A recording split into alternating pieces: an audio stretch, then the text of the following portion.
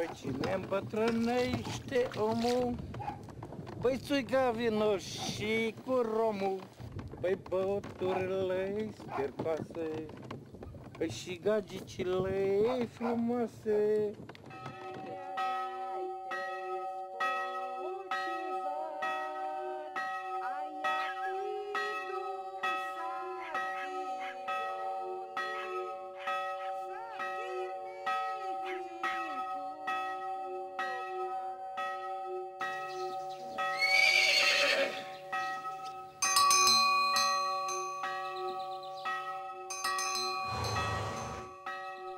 In Letta village, the people die, but the horses in the surrounding countryside are multiplying.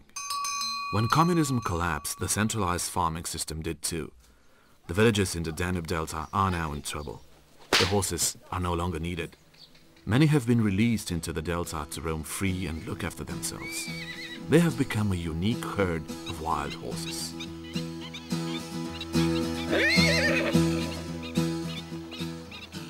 A small group of youngsters from Letta village still love the horses and attempt to work with some of them. Dar suntem 6-7 inși. Asta e toată mafia noastră care suntem noi aici cu cai. Să intre pe străduță, băie, la mine!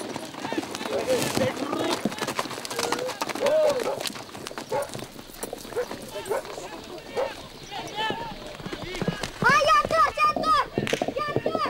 S-a întors pe ăștia doi! Îi lăsăm o săptămână, două să se îndamne să stăie și după aia l-am învățat la buturugă. Most of these horses are now completely wild. They have managed to form successful families and are breeding rapidly. There are almost 2,000 horses roaming the delta.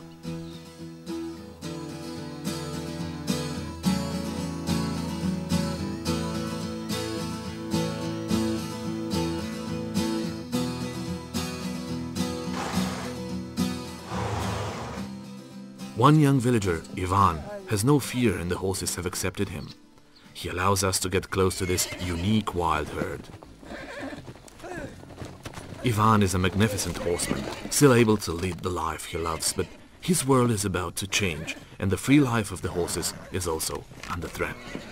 The authorities want to control their numbers to protect the environment.